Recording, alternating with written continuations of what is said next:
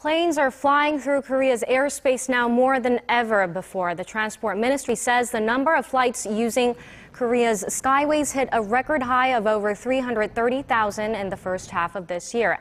That's up nearly 10% from the same period last year. The number of international flights at the country's airports totaled to nearly 200,000, while domestic routes topped 110,000.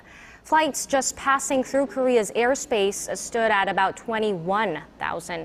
Monthly air traffic in Korea has jumped 10% this year, with the exception of June when it grew 6% due to the MERS outbreak.